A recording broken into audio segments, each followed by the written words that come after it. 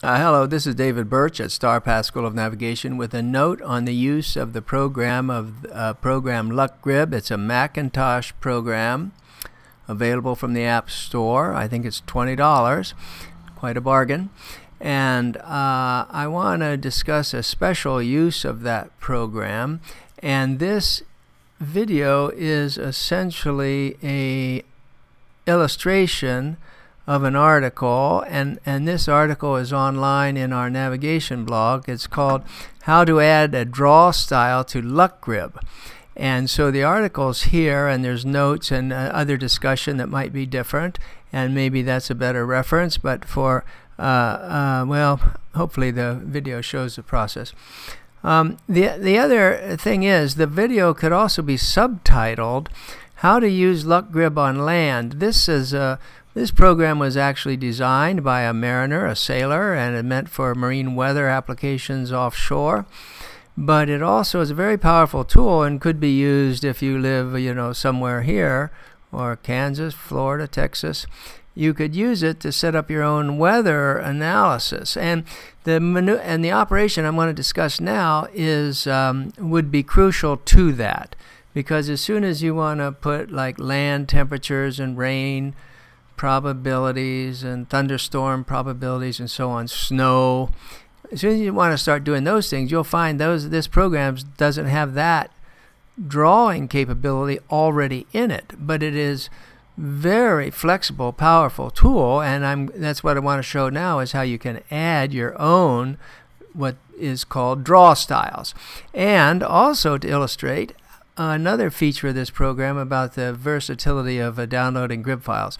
And we'll use the GFS model, and I just picked an example at random in the article, which was, for example, something, the GFS, for example, in mariners, they use the wind speed and the pressure and the precipitation and gust winds and maybe some other parameters, but that's mainly it.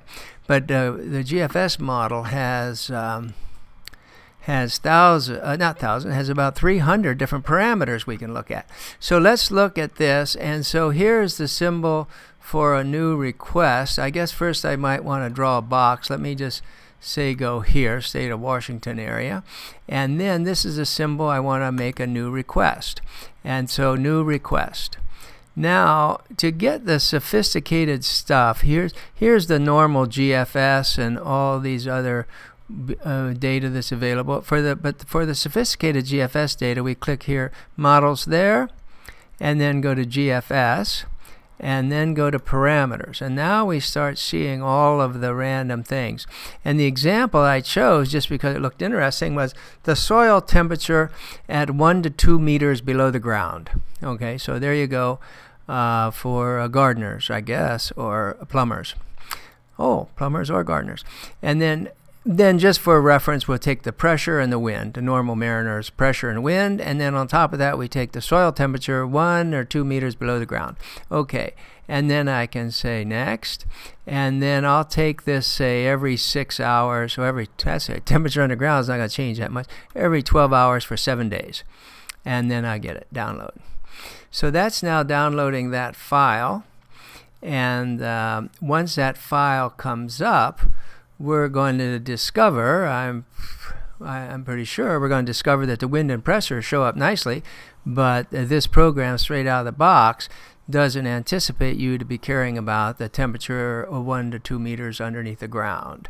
And so we're going to have to fix that. And that's the operation we're going to do. But this is also just an illustration to show you this process of how long it takes to get all that data. How big, I don't know how big that was. I missed the notice on it. But anyway, there comes the data. And here is the region. And sure enough, I've got the, I don't see the pressure here. Here's the style sheet. So I'm going to turn on the pressure, and let's look at it. It's every 2 millibar. That's okay. Okay. Oh, I still don't see the pressure. Pressure at sea level. Wait just a minute. Wind. Oh, that's a wind. You gotta punch the right buttons. Okay, there's the isobars. And then you can move this slider down here and you see how the isobars are changing and the winds are changing around the state. Looks like there's some kind of, what is that? It's a low right in the middle of the state. But if you look up here in the top right in this area, you'll see that it's telling me the soil temperature. So it's read the data. It's read the data, but it just has no way to show it to me on the picture because it doesn't have, this is the palette of the draw styles. It has winds and pressures, that's all. So what we've got to do, because we can hunt around here and see this, but it's hard to tell what the profile of this underground temperature looks like if we just have to hunt around that way. So we want to make a nice draw style. So what we do first is you go up here to this is the active grib file. I got a whole bunch of these things, but this active grib file. Then you go down here and you see here it shows undrawn field, T-soil at 1-2, probably depth below land level. Probably that's what that stands for. But we'll probably just I'll show you in a minute. We can not worry about this right now. As soon as we start worrying about the temperature of the soil at different depths below the ground level, then we're going to have to come back and deal with this. But right now, we're going to just make some kind of profile that works for all temperatures, for all depths, all temperatures of the soil. All soil temperatures. And so to do that, okay, draw style. So you click here, draw styles, and then so the first thing I want to do is I could show here, you could show this, and then if this is now showing all the draw styles that are in there, and then there's contour, and you have the categories. You have arrows. That's these kind of arrows and various kinds of arrows. You set those up later. And then you have contours, or you have what's called down here, further on down, scalar image. And scalar image is the type of draw style you need if you want to put a gradient or some nice color, scaled colors in the background. So ultimately, we want to have a scalared image and a contour for the temperature. But I know it's not there, so I can just not look for temperature of the soil. So I'm just going to go ahead and add one. And the first one I want to add is a contour. I'm going to add them both. And the field parameter, see, notice it doesn't say what this is. But if I type this in right, TSOIL, and then click here to put in the level, see, this is my confirmation that I've got something that's valid.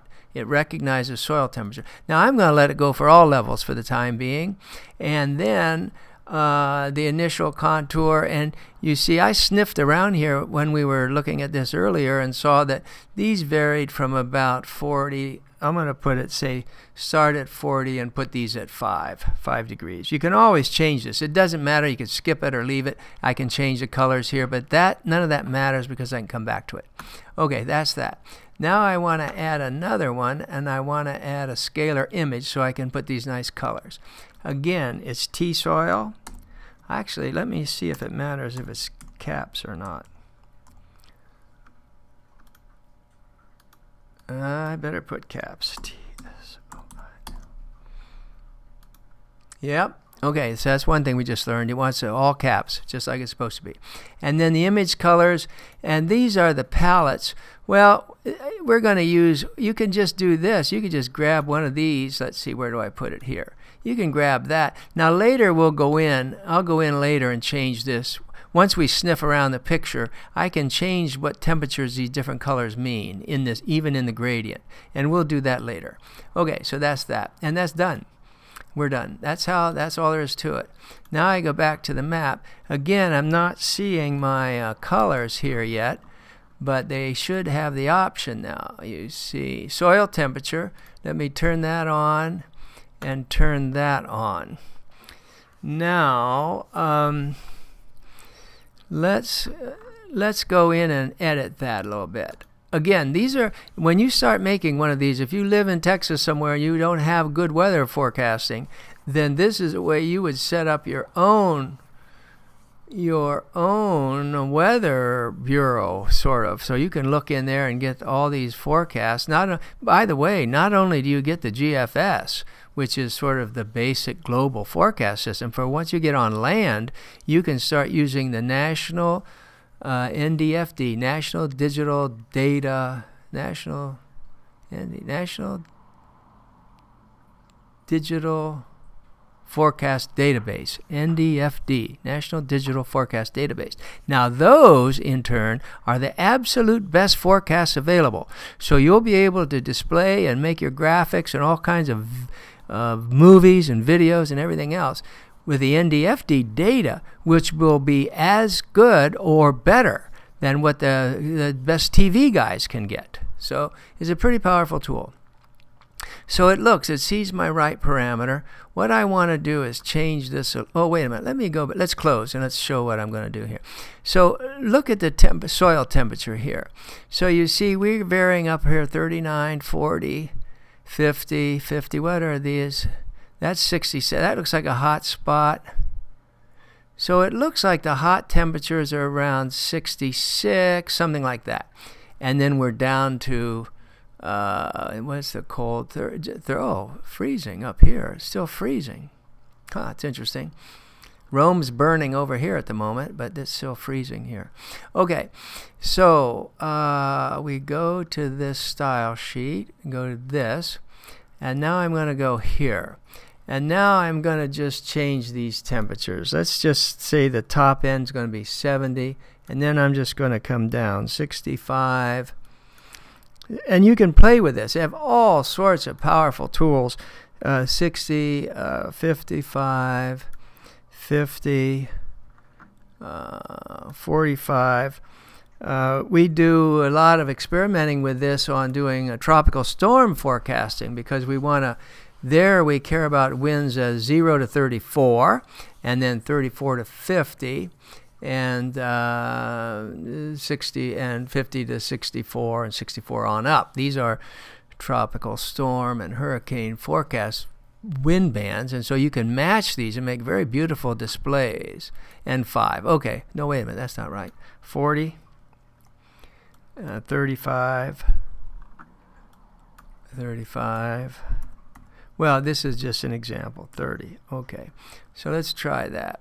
So now, okay, so that's good. And that's what I had done in the article, and that's why I knew kind of where to go. So there we now have this, and again, this has got a dynamic, what this is it's showing a dynamic output. So if I go here, you see I have a dynamic feedback. So that means wherever I go, it's going to draw in a contour that's appropriate to that place. I'm going to just shut that off for the time being. Okay, so here then is we have these hot spots here and the hot spot here. This is, I think, I know this is, wait a minute, that's not, something's wrong. I think in the paper I said that was Seattle, but actually that's not Seattle. I got to look more carefully here. There's Seattle. This is more down like Olympia and Tacoma. There's Seattle, there's Olympia and Tacoma. This looks like Portland, and I have no idea what these are. So anyway, this is an exercise now. This is not at all, what, I don't have immediately any goal for this, but it's just to illustrate the operation of setting up these things. Then you have a nice exercise here to figure out why are these the places in the state of Washington that have a temperature that peak out so notably. Here's 66 degrees. Here, this area, Tacoma and Tacoma and Olympia is so much different than Seattle.